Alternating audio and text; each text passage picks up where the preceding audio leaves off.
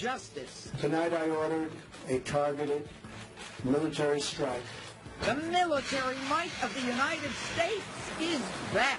After 8 years of Obama broken red lines and weakness, we've seen Syria turned into a war zone. But tonight, Syria, Russia, and the world are put on notice. There's a new sheriff in the White House. It was the right thing to do. I would just say this about President Trump. I'm proud of him.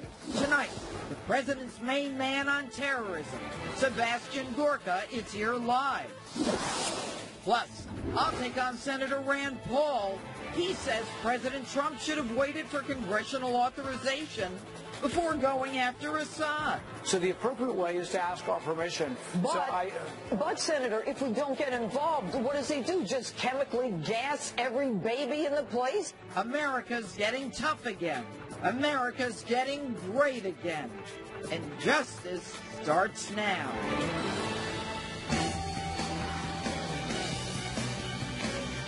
Hello and welcome to Justice. I'm Judge Jeanine Pirro. Thanks for being with us tonight.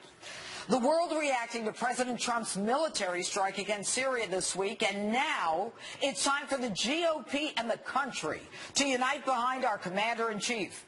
I'll be speaking in a moment with Counselor to the President, Kellyanne Conway, who's here in New York with me live, plus his Deputy Assistant, Sebastian Gorka, also standing by to talk about the strike and what's next for the United States and the region.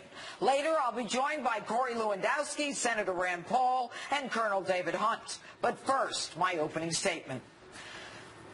When President Donald Trump ordered a targeted strike on that military base in Syria, he demonstrated swift, certain, and decisive leadership, absent for so long in America.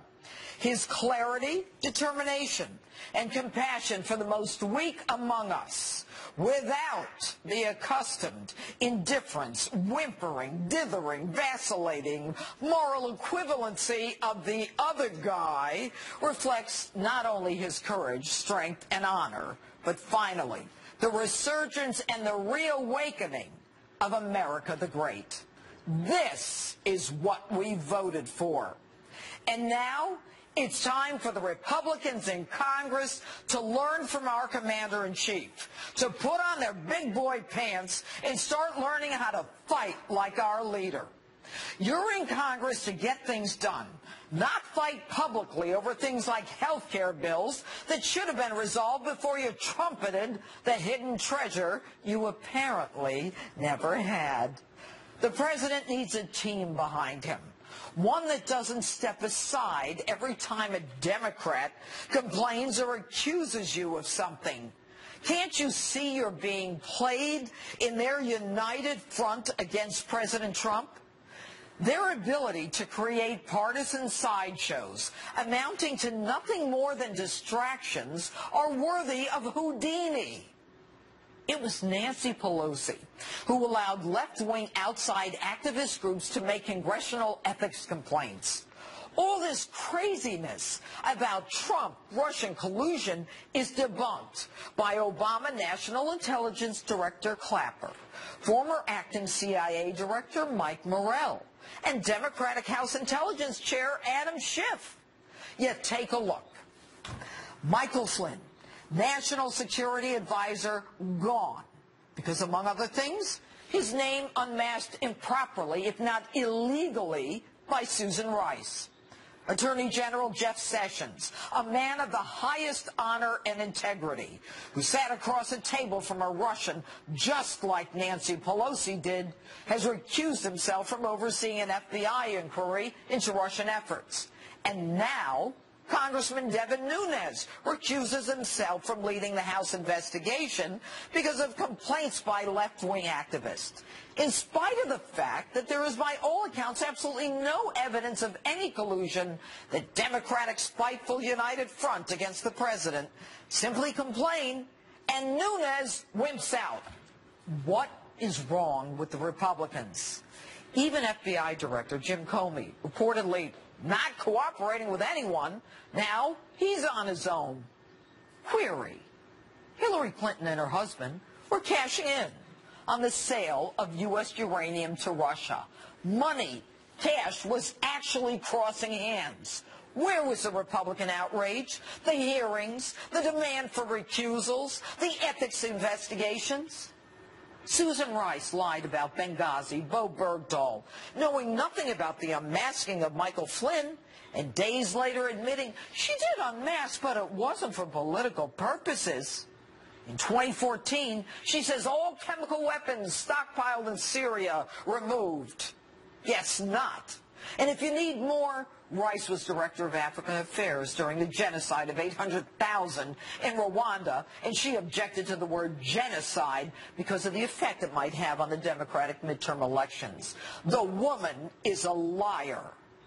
These are liars with no shame, no remorse, no accountability, and no recusals. You Republicans have allowed it, and now you're buckling to these partisan sideshows, taking away from our president the support that he needs to get the job done. He's shown you how to do it. So now strap in, buck up, and start fighting like your leader. And that's my open. Tell me what you think on my Facebook page or Twitter, hashtag Judge Jeanine. And with me now is Counselor to the President, Kellyanne Conway. Kellyanne, first of all, let me say that I think America cheered on Thursday night as we watched for the first time in 8 years. It was like the America that we grew up with was back. A president in charge, never a politician, but a man who understood right and wrong and good and evil and took action, decisive. He was, and he was resolute, unequivocal, strong, but also compassionate. If you listen to his words, it was a combination of how the international community has failed to try to correct the actions or change the behavior of Assad in Syria, and at the same time, he was very clear in how moved he was by the pictures of innocent children rioting and literally choking for their lives. That's a commander-in-chief that the whole world saw. I think it sends more than a message. It was actual action. And I have to push back on your opening in this way. I actually think it was a remarkable week for our Republican President Donald Trump. For him, it was. In Washington in this way. What Leader McConnell was able to do, that we now have for the first time since 2006 in 11 years, we have a Republican presidential nominee confirmed to the United States Supreme Court, is simply remarkable. It will impact generations. And Leader McConnell kept that seat open, and he shepherded Judge Gorsuch through, that he's now United States Supreme Court Justice Gorsuch, in a way that I think brought his conference together, but also exposed the Democrats as being this party of obstructionists and resistors. And I want to say we want their help. We're yet to get this big influx of Democrats saying, hey, we want to help with health care reform. We want to help with tax reform. This is what I'm saying about the president.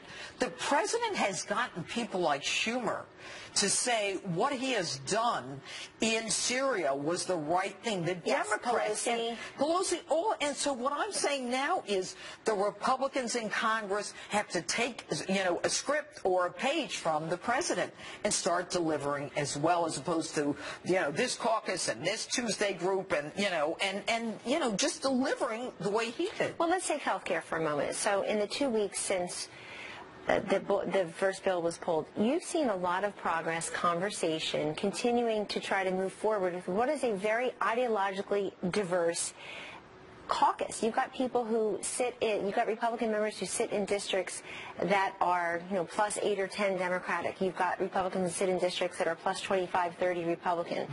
But they're all Republicans. And this country put a Republican House and a Senate and a Republican president in for the first time in years, Jeanine, because they want things to be done. They don't want divided government. They want progress. But progress takes time. I just talked tonight to a congressman whose amendment, along with another congressman, is now part of the bill. That's progress. That amendment actually will bring premiums down, which is something that's been very important to folks, while allowing, after 3 years of a federal program, for states to opt in or opt out. So I don't want to get too technical. I'm just saying it's a great example of the progress that's been made. But these things take a while. If you look at the pictures that we showed during the open, this one recused himself, that one recused himself, and this one is gone. And this is all about the Democrats pushing back. But when we had the opportunity, when they were in the lead, lead to push back on people like Susan Rice. And I'll ask my next guest about the Iran deal and whether or not we can count on that one. But why didn't we do that to them? They are expert at pushing us and claiming the moral high ground. Guess who pushed back? The people. The Yes. people took back their party. The people took back. They were told for years, who's electable, electability, you can't win, he can't win, Donald Trump can't win. Donald Trump pushed back. He came in and he disrupted the system in a way that people aren't used to. And it's already paying dividends. Look at the confidence number. Look at the job creation. Look at the regulatory reform that's already underway. People feel good about spending their money. This is progress. Having the Supreme Court justice, I think it ended up being a footnote yesterday because of the strength and leadership in the actions in Syria and other things that happened this week. 3 bilateral meetings. Also a big message sent to North Korea. Such a message sent. I mean, you know, the president is working 24/7. Yes, but he's leading. He's leading here, and he's leading the members in the Senate and the House as well. He's working the phones. He's meeting them in person on health care, but on other issues also. Tax reform is just starting to take hold. He's somebody who takes many different inputs and insights from different people, so expect that to keep evolving. We feel like we're in a good place. I think it was a wonderful week for presidential leadership. It was. That it was for presidential leadership. Kellyanne Conway, thanks so much for being with us tonight. And joining me now from our nation's capital, the Deputy Assistant to the President of the United States, Dr. Sebastian Gorka. Good evening, Doctor. How are you? Good evening, Judge. Very well. I'll bet you're feeling great tonight.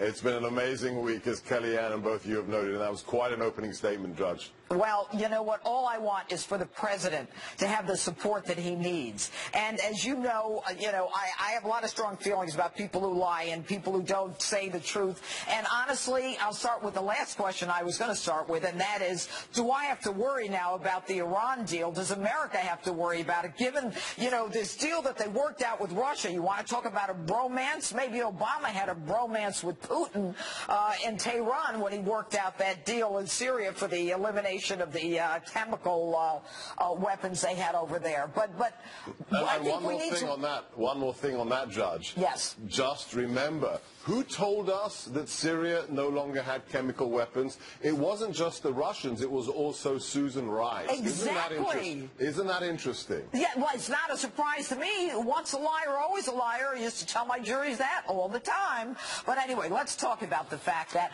I just love the visuals. You've got the president. He's having dinner with the president of China. And, it was like coffee, tea, a cruise missile. I mean, it was like no one imagined that this was going on. But that's Donald Trump. The man can do a million things at once. The message loud to Assad, to Putin, to Kim Jong-un. Well, you think he got the message? Oh, I know he got the message. I mean, think about it. We have, in just a few days, reasserted statescraft, statesmanship, in a way that has been lacking for almost a decade. Diplomacy, words, treaties, they mean nothing if there isn't force to back it up. With just one strike, that message was sent to all those capitals and all those people. And isn't it interesting how quiet Tehran has been in the last couple of days? I think that tells you a lot. It does tell us a lot. And, is there truth in that the deconfliction channels between the U.S. and Moscow were down? The administration in the Kremlin said they don't want to use it. There's always a little bit of showmanship, not even brinkmanship, the movement of that Russian vessel as well. Yeah. But listen, they have to make some kind of noise, but it's only noise, Judge. I agree. And now the question is, when people say, what is the end game? I mean, is there an end game here? Oh, there is an end game. We're not going to tell anybody, but let me tell you one thing. I bumped into the vice president coming into the West Wing right after the attack, and he said to me, he stopped, and he said, what a night. What did you think of that? And I said, superb, Mr. Vice President. And he said one thing. He said, we've sent a message to the world. Nobody gets to use chemical weapons against women and children. Do you think they heard the message? I had one reply to him. Yes, Mr. Vice President. Absolutely. America is showing its leadership on the world stage. And, the issue of that Trump Putin bromance hopefully is dead and gone at this point. But I think, the last question is, when Nikki Haley at the UN warned that we would do more if needed, do you think the president will be going to Congress to ask for permission? Well, look, there are many things. The second article of the Constitution allows the president to do all kinds of military actions short of a full declaration of war. So, again, we're not going to give our playbook away. That's what the last administration did. We are going to do everything that is required legally, but the president has a very wide latitude to deal with these kinds of threats, especially when they're in contravention of international law, like the use of chemical weapons. Well, Doctor, just his acting is significant, given that Obama drew that line in the sand and 500,000 people dead, 5 million displaced. The president made it real. The president made that line real. Oh, he did indeed. Dr. Sebastian Gorka, thank you so much for being with us tonight. And former Trump campaign manager Corey Lewandowski still on deck tonight. Plus, So when we go to war, that's the way it should be. The president should come to us and ask our permission. Senator Rand Paul visits justice to say President Trump was wrong to launch missiles into Syria without approval from Congress. I'll talk to him about that coming up. Strategy and what could be next in this critical region. I'm joined live by Fox News military analyst, my friend Colonel David Hunt. Don't miss it. Justice rolls on. Breaking tonight, a U.S. Navy carrier headed for a port of call in Australia has reversed course and is heading back to the waters off the Korean peninsula after recent provocations from North Korea. With me now to talk about this and more is Colonel David Hunt, Fox News military analyst. All right, Colonel Hunt, that just coming in. You know anything about this? Yeah, there's only two reasons. And by the way, aircraft carriers normally don't travel by themselves. They come in a group, a lot of ships and Marines. But there's two reasons to do this. One, to send a signal to North Korea, or two, to get preparations for an attack. And that's the only reason you reposition aircraft carriers. I hope it's just the first, which is just to send a message to North Korea, because the latter is war. That's a very tough one. But yeah, that's a serious movement. The North Koreans know we're doing it. The Chinese know we're doing it. So it's certainly a signal. I hope that's all it is, to tell North Korea to push back. Do we know the name of this particular ship or vessel? No, I don't. I just know it was moving. I know the Bush is in the Persian Gulf, and unfortunately, I'm just an Army guy. I know the names of all the aircraft carriers. But it's a significant movement when you move an aircraft carrier and reverse its course. All right, it's a major deal. My producer is telling me in my ear, Colonel, that it's a USS Carl Vinson. Yeah, that's a serious aircraft carrier. I mean, we've got the best aircraft carriers in the world, but it's a weapon of war. It's a wonderful ship, the great people. However, it's a serious movement, and after what's happened in Syria, to move an aircraft carrier, now that's a signal to the world. Those two combinations are absolutely signaling the world that we're getting serious. Well, as a military man yourself, Colonel, I mean, you've spent decades in the military, fought in many different wars or theaters. Don't you feel like America is, strong again? That's a political question, and you're my friend, but I do the military stuff. We've had 16 years of war. We have the finest military on the planet, period. So from my standpoint, but here's go ahead, Colonel. Go ahead. No, you go. Yeah, I mean, because we have been fighting for 16 years. It's a tremendous strain on an all-volunteer army. It's only less than 1% of the country is actually fighting. However, normally we don't pay much attention at the soldier level to who's president. Normally the Pentagon does, people in D.C.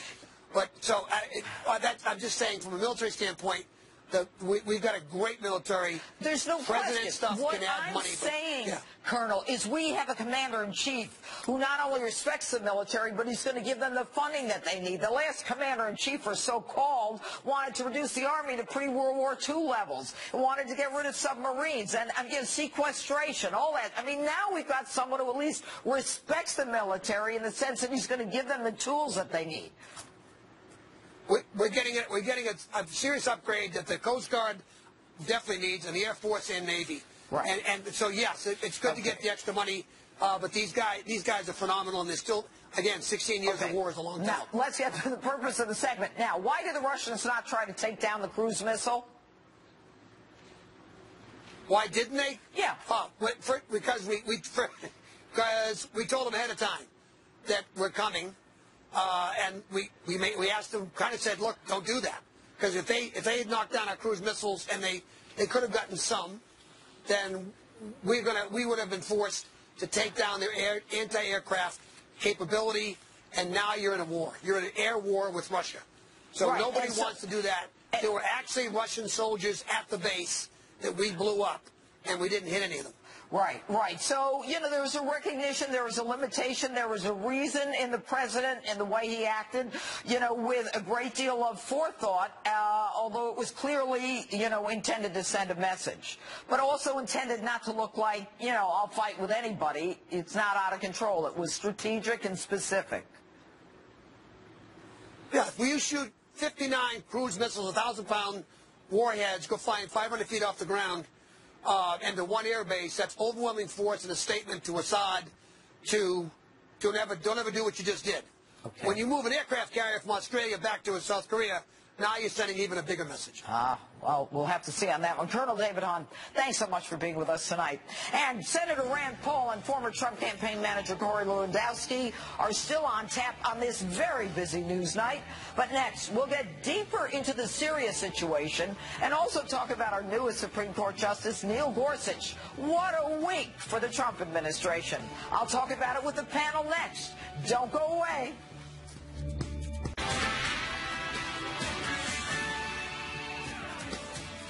Live from America's News Headquarters, I'm Robert Gray. The U.S. Navy says the aircraft carrier Carl Vinson is now heading to waters off the Korean peninsula. The carrier had previously been scheduled for a port of call in Australia. The new order's coming after recent provocations by North Korea, which has recently launched a number of ballistic missiles into waters off Japan. In Sweden tonight, victims of a deadly attack in Stockholm are being honored. Candles and flowers were laid out at the scene where a truck crashed into a department store, killing at least 4 people and injuring more than a dozen others. Meantime, in Oslo, Norway, police have found what they describe as a bomb-like device. A large section of a main street has been cordoned off. A bomb squad is on the scene, and 1 person is in custody. I'm Robert Gray. Now back to the judge. Welcome back to Justice. Senator Rand Paul and his reaction to the Syria attacks are still to come. But now it's time for the panel. David Tafuri is a former State Department official. He was a foreign policy advisor during the 2008 presidential campaign to candidate Barack Obama. And here also is David Avella, Republican strategist and chairman of the political organization GOPAC.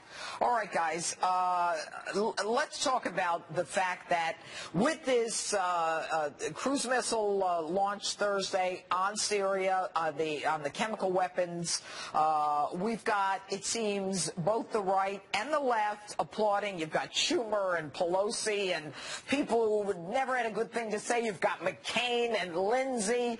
What do you think, David, in terms of your perspective very quickly, the right thing to do?